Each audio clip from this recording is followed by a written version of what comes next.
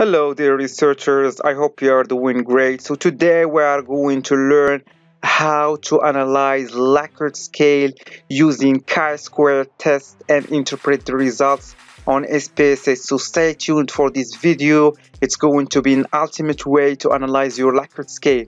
Also we have some items of 9 points or 8 points Likert scale, and we need to analyze, for example, the first item along with gender as two categorical variables. And because Likert scale is sometimes considered the ordinal variable, but here we consider it a nominal variable for the sake of chi-square test assumptions. All right, so if we want to see this, we are going to check the first item, go to analyze, without even having to check them, just go to analyze, go to descriptive statistics, then we go to cross tabs. All right, cross tabs, click on this button and then move the gender variable to the row section and move the first item or all items to the column section. All right, so I can move to all of them, but I'm interested just in the first one, and I keep it like this. I'm going to go to statistics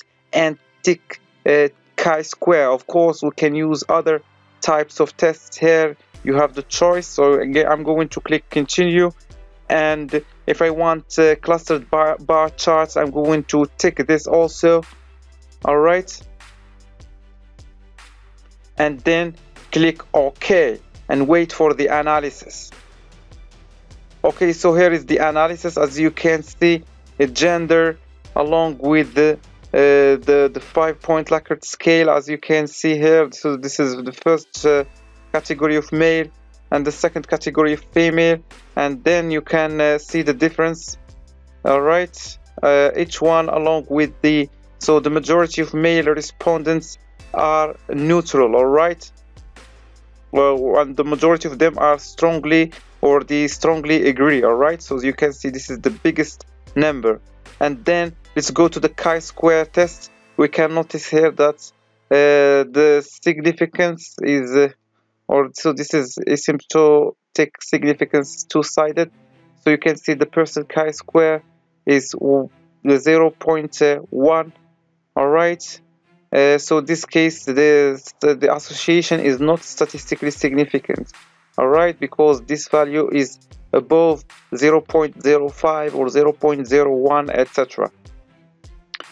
Okay, so this is the interpretation of this table. You can see here the clustered bar chart concerning male and female respondents, and you can see the majority of male respondents strongly agree with the item. And of course, you can apply this to all the items that you have in the Likert scale. I'm just giving you this as just one example. And if you want to analyze the whole Likert scale by calculating the sum and everything at once in one chart, you should contact me via one of my social media or WhatsApp, Facebook, Instagram, or whatever you have. You can find all the personal information down in the description box or the comment section. Try to contact me. I'm happy to help you with that.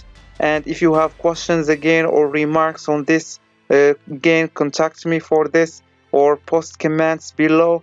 I usually respond to this within the shortest time possible. And see you in another tutorial. Bye for now.